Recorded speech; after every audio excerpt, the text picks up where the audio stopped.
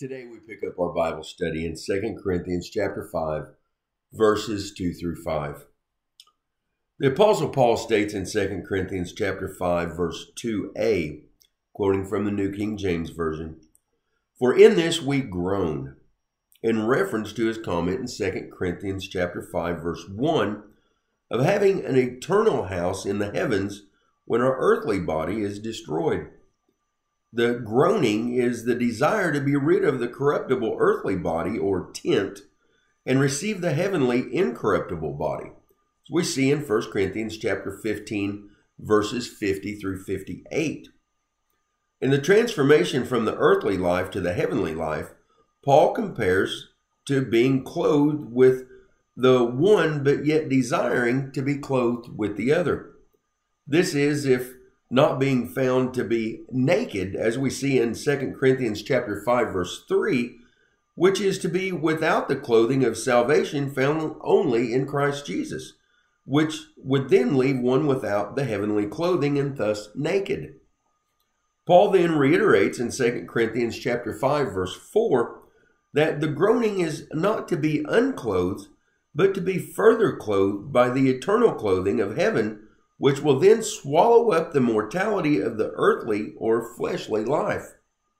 Paul then gives credit where credit is due, to God, who has prepared us for this very thing, who has given us the Spirit as a guarantee, as we see in 2 Corinthians chapter 5, verse 5.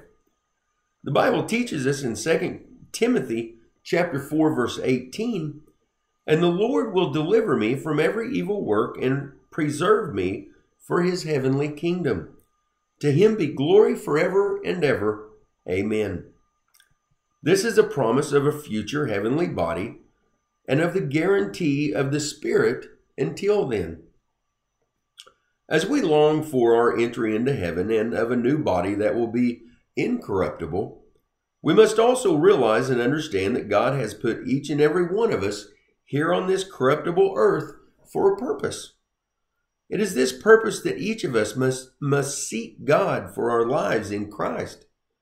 He has a purpose for us all, but we must submit to him in obedience by giving up our will and seeking his will for our lives.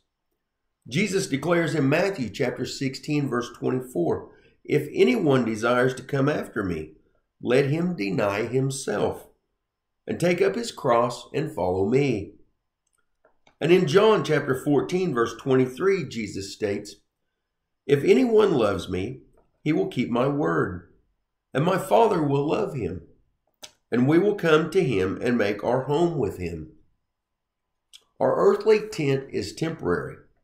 It is our eternal destination that matters most. Dear Lord, please reason with our minds and our hearts that we would not be found naked when we leave our earthly tent, but that we would open our hearts and minds to be filled with your Holy Spirit, being sealed for eternity in Christ. In Jesus' name I pray. Amen. If you'd like to learn more about the Bible and how you can apply its lessons in your life, join us each day as we reach out to share Jesus with the world and help us all find purpose in life. Subscribe to our channel. Turn on your notifications, and don't forget to share YouTube at In Christ Ministries with all your family and friends.